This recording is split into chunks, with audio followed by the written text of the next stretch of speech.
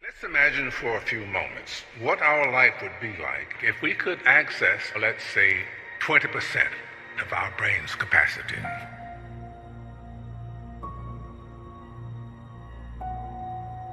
If you want to have something show up in your life, the kind of person you would like to become, manifest something new into your life, something powerful, whatever it might be, you obviously must first be able to imagine it.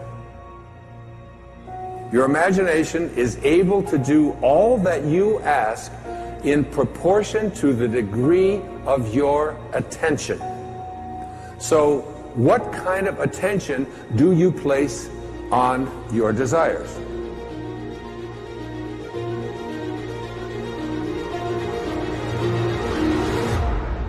Einstein's most famous quote, one of his most famous observations, he said, "Imagination is more important than knowledge. Knowledge is limited. Imagination encircles the world." Logic will get you from A to B, but imagination will take you everywhere. Make your future dream a present fact by assuming the feeling of the wish fulfilled. That which you feel yourself to be, you are. And you are given that which you are. So assume the feeling that would be yours were you already in possession of your wish. And your wish must be realized. So live in the feeling of being the one you want to be, and that you shall be. If this assumption about what you would like to become is persisted in until it becomes your dominant feeling, the attainment of your ideal is absolutely inevitable.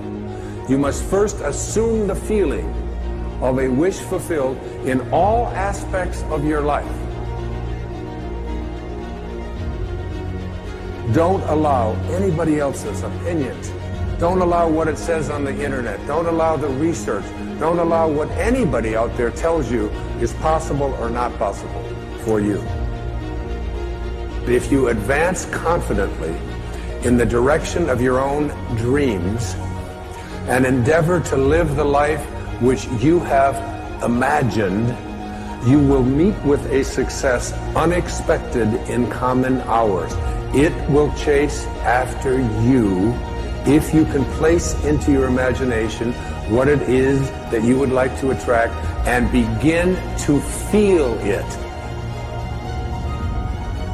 Start retraining your subconscious mind. And your subconscious mind, it responds to what it is that you suggest to it.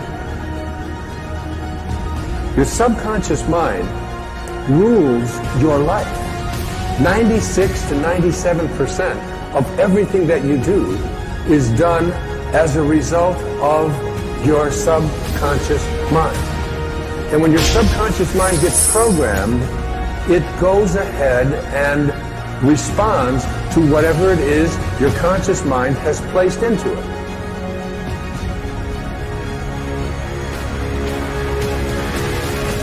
You are the creator.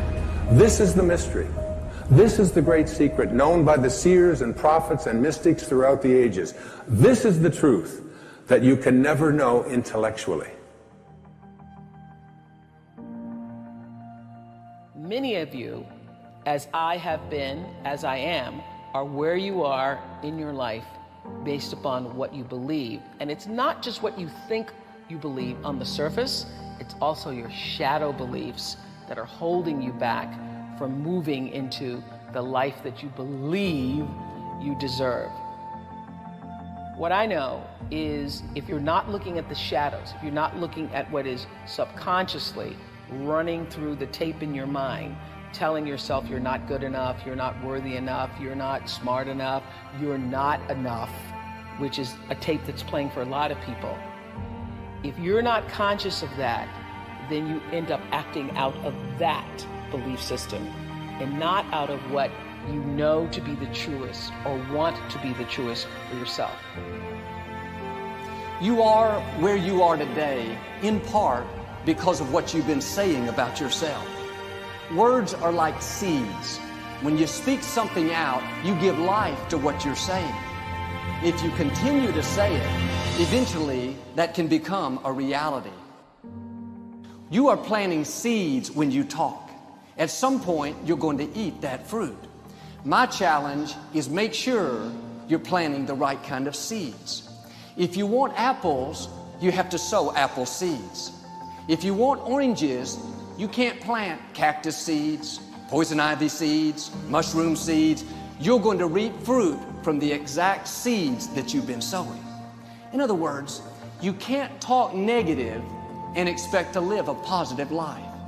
You can't talk defeat and expect to have victory. You can't talk lack, not enough, can't afford it, never get ahead, and expect to have abundance. If you have a poor mouth, you're going to have a poor life. And this is great when we're saying things like, I'm blessed, I'm strong, I will accomplish my dreams, I'm coming out of debt. That's not just being positive, you are prophesying victory, prophesying success, prophesying new levels. Your life will move in the direction of your words. But too many people go around prophesying just the opposite. I never get any good breaks. I'll never get back in shape.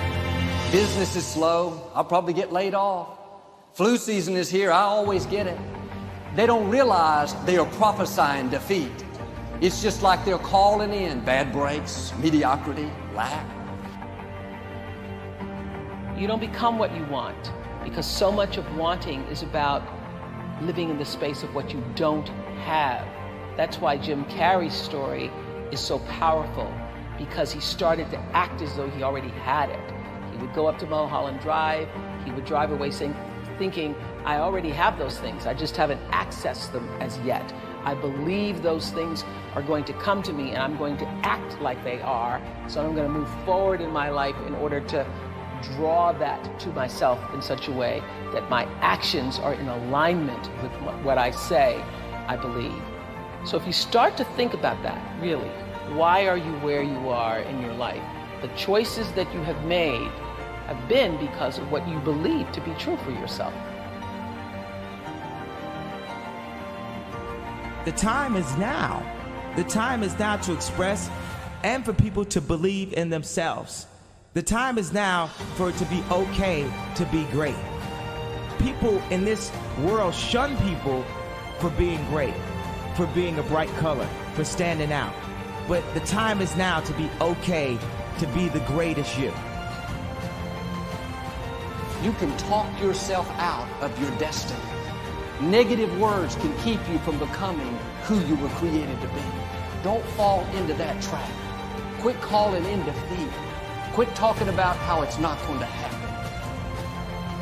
You should write down your goals. Write down what you want to see happen in life. Any areas that you're struggling in, where you need to improve, write it down like it's already done. And then every day, declare that decree. Read over it a couple of times out loud. It's not enough to just think it. Something happens when we speak. You have to prophesy your future. Those words will get down on the inside of you. They'll not only change your outlook, but they will change who you are. Your words will become your reality.